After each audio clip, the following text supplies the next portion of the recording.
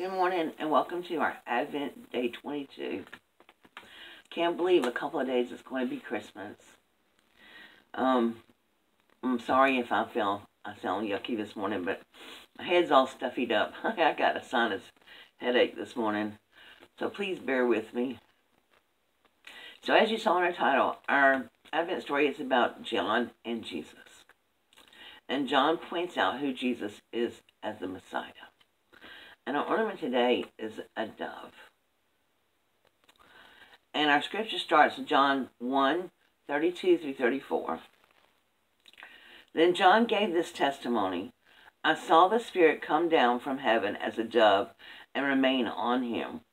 And I myself did not know him, but the one who sent me to baptize with water told me, the man on whom you see the Spirit come down and remain is the one who will baptize with Holy Spirit.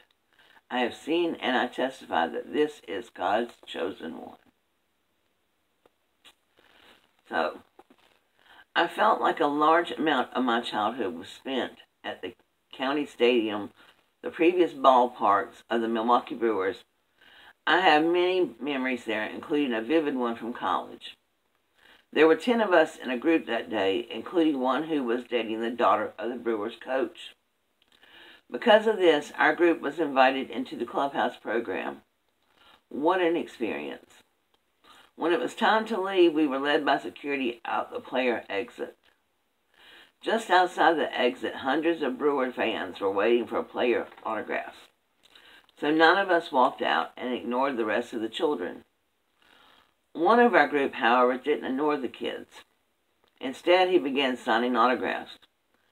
Did these fans know who the player really was? The fans really needed someone to reveal the true identity of this player. His autograph did little to raise the value of their memorabilia. In fact, it might have reduced it. But what is your value? By nature, we are more worthless than a counterfeit autograph. Psalms 51:5 gives us a clear picture of a value. Surely I was sinful at birth, sinful from the time my mother conceived me. Our perfection was scarred even before we took a breath outside of our mother's womb. In God's economy, we need perfection to enter heaven. Unfortunately, we have the fake autograph of sin written all over our heart. Since we've been born, we've only continued our sinful ways. Our sinful nature yearns to find a solution on our own. It falsely tells us to try and make up for these sins and earn our value back. Yet none of this is possible on our own. Thankfully, God put His all-star into our lives. And He has two things we need: an eraser and an infinite value. God revealed him throughout the pages of Scripture, specifically through the voice of John the Baptist. John had and still has a specific purpose. John 1:7 says, He came as a witness to testify concerning that light, so that through him all might believe. John baptized Jesus and saw the dove descend on him. He knew Jesus was God's chosen one. So he yelled out to the people then and people now to get their pens ready. Jesus is the real deal. The Savior so long foretold was coming has come. He is God's chosen one. His perfect life, innocent death, and glorious resurrection makes you new again. He takes your sin on himself and he gives you his perfection. You will be autographed as a redeemed child of God because of Jesus. That autograph has infinite value.